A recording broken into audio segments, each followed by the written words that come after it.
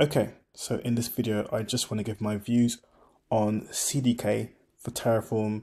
And before we continue, I want to say I'm no expert on infrastructure stuff.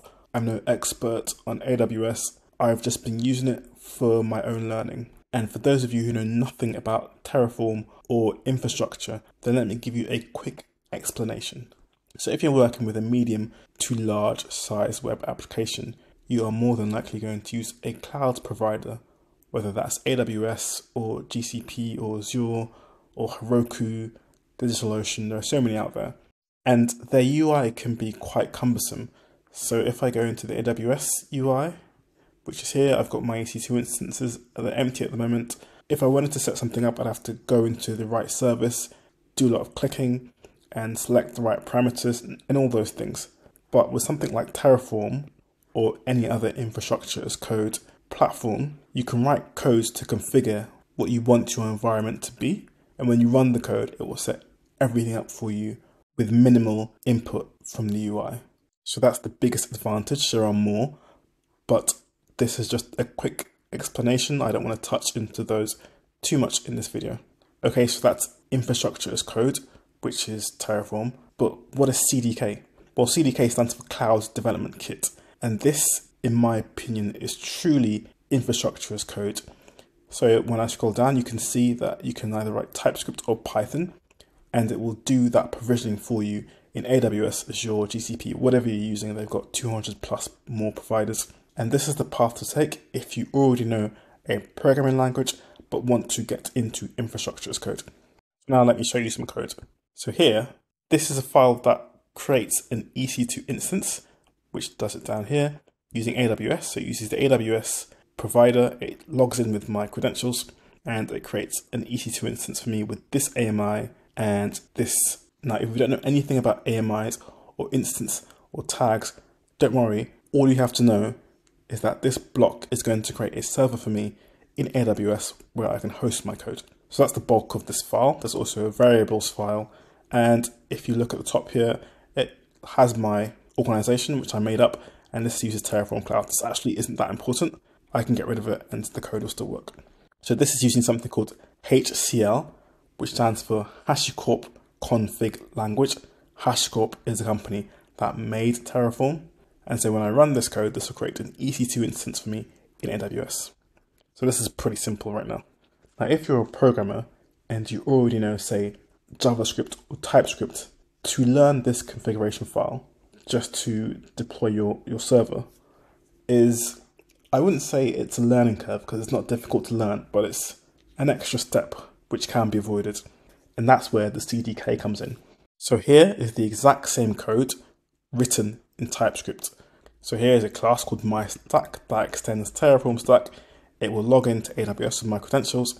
It will create a new EC2 instance for me with the same AMI and same tag, and will create this output file. This is unnecessary actually. This is just an extra step. But as you can see, for someone who knows TypeScript or JavaScript, this is a lot more easier to understand, to digest, and to manipulate. And let me actually run this now to prove to you that this works. So I'm going to go into my terminal and write CDK TF. So now in the background, that's going to deploy my code. And at some point, I'm going to have to manually tell it to actually go ahead and do it with a confirmation of yes. But I'll leave it running in the background. You don't actually have to see it. And let me talk about this piece of code. So you've already seen that my linter, which is sonarlint, has a problem with the way this file is set up. This is the way that HashiCorp or Terraform recommend you lay out your file, your TypeScript file. But although it makes sense, in my opinion, it's a bit weird. So you can see we have this main class, which is myStack. And what that does is when it gets initialized with the app and the name, so VPC example, it will run the constructor and instantiates 3 other classes. So AWS provider, new instance, and Terraform output. And I've never in my life of using JavaScript seen instantiation done in the constructor. It's kind of like chain instantiation. And of course it's fine, you can do it, but it looks weird. And that's why my linter doesn't like it. Another reason is I'm instantiating a class, but not assigning it to a variable, and therefore I'm kind of not using it, but I am. And yeah, it just generally looks a bit weird. So I've made a slight tweak to make it more readable and less offensive to my linter, and this is it. So it's more code, but it's not weird in the sense that the constructor is still here. It still calls the super keyword, which will reference Terraform stack, and then it will run this init, which will run this AWS provider function, and then run instance, and then run outputs. And even though it is more code, it's more digestible, as you can see. So please, anyone at HashiCorp watching this, please think about ways to make the code less weird and easier to digest. Another thing I think is quite odd is once I create this file, it then compiles a JS file for me, which I guess makes sense, but even files I don't use, like this file I'm not using for anything, and it's still creating a JS file for me, as well as a type definition file, which I'm definitely not using. I don't know why it's doing this. I have a feeling it uses the JS file to do the actual heavy lifting, and it doesn't need the TS file, of course. But this can be done in a separate folder. It can be done in an output folder. I don't need to see it in the root. I don't need to have it generated whenever I run the code. I don't need to see it. It can be hidden from me in a hidden file, and that would be ideal. But apart from those two things, I think this is really cool. This is really interesting. And going forward with my projects, I'm definitely going to provision them using the TF CDK. A cool thing about this is that when you deploy it or when you synthesize this code, it will actually generate a Terraform config similar to the one I showed you in the previous project. So this code here will generate to this config, and it's very similar, apart from this metadata here, very similar to what I showed you before. So if we jump back to that project, you'll see, okay, this is using a TF file and this is in JSON, but it's very similar. We have a provider, we have the resource, which is the instance, and this can easily be read by someone who has experience with Terraform, but not CDK, if that makes sense.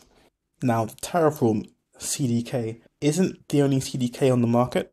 There's something called Polumi, which does a similar thing, but doesn't have the kind of Terraform name, but isn't associated with Terraform. And Terraform is the biggest infrastructure as code platform out there.